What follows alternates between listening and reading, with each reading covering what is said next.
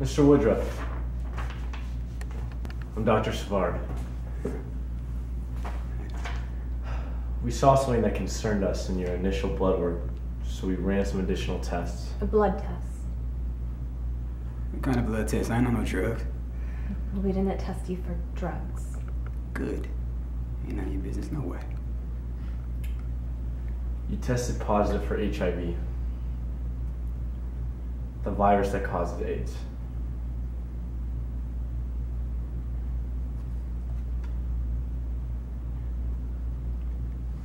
Fuck out my face, man. You talking about that rock cock-sucking hussing bullshit?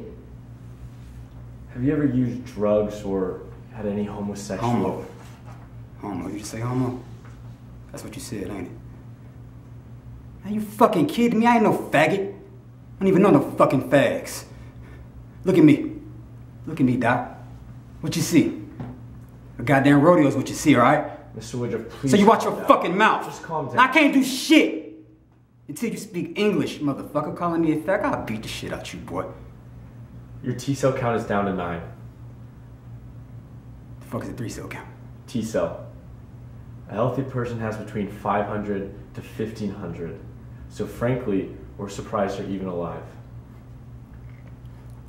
The only surprise is I made a mistake and went back there and mixed the Mars with some Daisy Puller, because that shit ain't me. We looked at the blood test several times.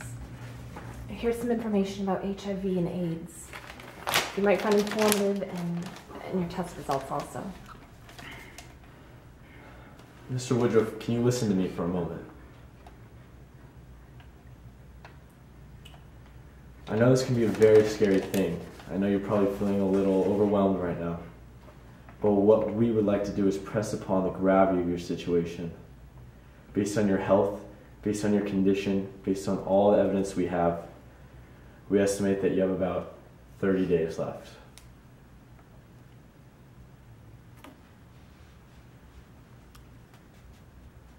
Fuck you talking about 30 days?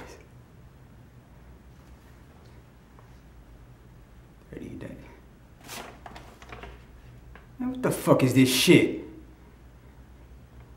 What you mean 30 days? Huh?